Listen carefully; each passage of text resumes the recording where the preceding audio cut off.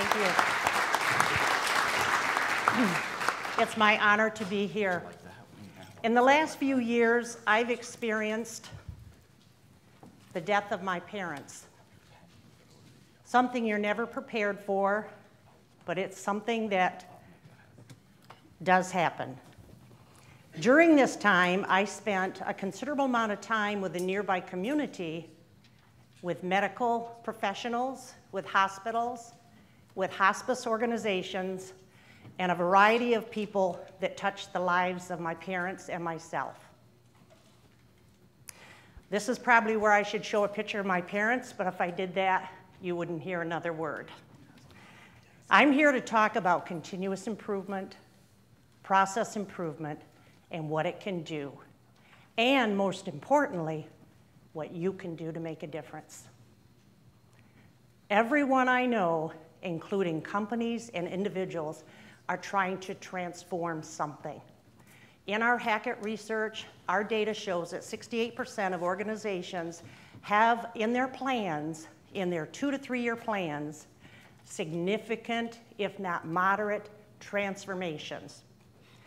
Reminds me of New Year's resolutions. This is the year, right? Am I alone? This is the year. I'm going to finally do it. Well, let me tell you about big change.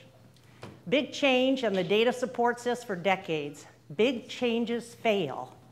Now, how you justify and quantify and research what that really means, is it the timelines? Is it the rewards that you wanted? My contention to you is that it's important to look at small changes. Well, my parents spent various time in the hospitals. It was easy for us sisters to get together and complain, something I hate to do. It's just not productive. We started a list of what was the time zones. What was the time if you pushed the button and you heard the phrase, "We'll be there immediately." Immediately, we coded as 14 to 28 minutes. We'll be there in a minute. Minutes, we learned, were 19 to 32 minutes. I'll send someone right down was really ambiguous. What we decided to do, though, because of my background in process improvement, which my siblings always tell me, oh, not again, process improvement is to really look at the process. And what could we do to make it better for the patients, to make it better for our family, and most importantly, I think in our hearts, we all want to be of service to others. How could we make this experience better for others? We developed lists and ideas. We tried to take the emotion out of it, but we captured what we thought would be good process improvements. Continuous improvement can make dramatic change in your life and in your organizations. What I want to do is just give you 3 quick concepts. So if this is something that makes sense to you, I'd like you to do a couple of things. First of all, if there's a challenge in your life that you're working on, instead of thinking of it as a problem, thinking of it as a process that could be improved. If, for example, you're trying to improve your health, as I think everybody is, maybe you'd like to incorporate more water in your daily activities. What would be an easy strategy would be to have glasses available, have bottled water. There's even some here. I like to have a mug that has my children's pictures on it so I can realize this is why I'm focused on adding more water in my daily life.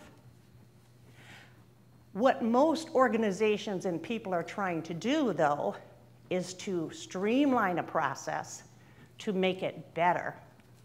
And how that works best is if you focus and think about the process involved. In continuous improvement, there's a term called Kaizen, which is a Japanese term to really focus. Focus on the process. What's working well and where could it be improved? When I worked at Pfizer, we were trying to find a way to remove one day out of the financial close.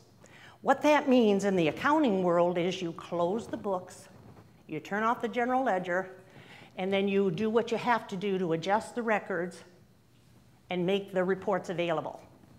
2 to 3 days is a best practice. We were not at 2 to 3 days. So what we did is we got a group of people together. Some people call them SMEs, subject matter experts, and we did what I call the 69-cent Post-it note exercise. Over 90% of process improvement is done by process mapping. And all that means is identifying the steps in a process and looking to the value that they add. Are they important? If they are, who says? Have things changed? So we had our subject matter experts in a room. We put our Post-it notes on the wall, and we said, let's go back and check with people and see if this is still important. We came back about a week later. Hard to believe. One of the biggest steps that we were doing, we thought we were doing for our customers, the businesses. When we asked the businesses what value they got from that, they all said the same thing. We thought you were doing it because you had to. I call that the company salute. Nobody knows. Everybody thinks it's done for the other person. We literally took one day out of the financial close. Now, if you were an accountant or a finance executive, you'd be real happy when I said that. It's a big deal. Okay, focus on the situation. Another thing I'd like to suggest is make it easy. As you're looking to continually improve, make it easy for people to do the right thing. Have you ever walked up to a door with a big gripping handle and seen a sign that says push? Fortunately, I've already checked the doors here, we're okay. But I have seen that. I have pulled handles that you have to push. Make it easy to do the right thing. If you want people to push, take the handle off. It works. And believe it or not, you can do the same thing in other activities. I had a boss once who couldn't type. So I somehow quickly thought, if I want an answer, I want short and sweet. 2 or 3 mouse taps, right? Click, click, yes or no. So I positioned my emails as such. Would it be da-da-da-da-da-da, yes or no? All he had to do was 2 or 3 clicks. Make it easy. The way I like to look at make it easy is what's natural. What is natural in the process flow? Some people call this the voice of the customer. If you are accepting information or people are coming to you for something, the best thing you can do is get in their shoes. What we did at Pfizer was I would send my staff out to be in the position of the person asking for what we provided. It did a couple of things too. It helped them realize that we cared about them, and it helped my staff understand what was important to our customers. Magical things happen when we realized how to our customers some of these things were just so strange. There are organizations now that have huge customer satisfaction surveys in place. I am a wonderful person to always answer those. Tell people what's wrong. Help them make it better. You're doing them a favor. I reframed complaints to my staff. I made little signs, kind of like bumper stickers, and I said, complaints are gifts, though you may not like how they're wrapped. Because otherwise, you just hear these things as complaints. And really, your customers or whoever is kind of telling you how you can make your process better. Don't take it personally. You can make it better. And then the last thing that has always worked well for me is to just take action. You know how they say if you have to do something, you have to eat 2 frogs, eat the ugliest one first? You just have to do things. With the situation in the medical community, we tried to take the emotion out of it, but we stepped up. We made our list of ideas. We knocked on doors. Some of the groups we worked with actually had continuous improvement experts or departments that were willing to listen to us. Have you ever been to your doctor's office and had to fill out 3 separate forms that have 80% of the same information on each form? Of course, if your doctor's a kind of a relationship person, when you go in, the doctor just talks to you anyhow. They don't look at the form. Would you be out of your comfort zone if you suggested that maybe while you're waiting, you could identify the duplications so that the next time they updated that form, maybe they could make a correction? Would that make you feel bad? Would you suggest that you could make them a PDF fillable form they could email you before you came? Then they could read your writing, and you would have it done, and maybe you wouldn't have to wait so long. I love to do that, PDF fillable forms. I mean, it's not that hard. Make it easy. Do something. I moved to a condo area, and one of my nieces was coming to see me. So I gave her directions. This is before she had GPS on her phone, whatever. So I live 1 mile east of Sprinkle Road on H Avenue.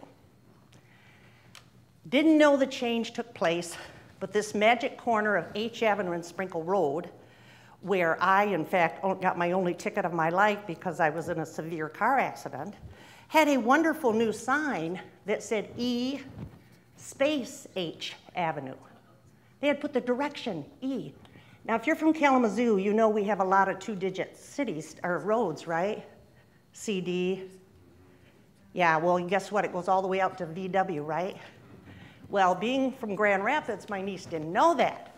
So she clearly went through G Avenue, which didn't have an E, whizzed right by EH, on, and finally got to my house anyhow by some retracking.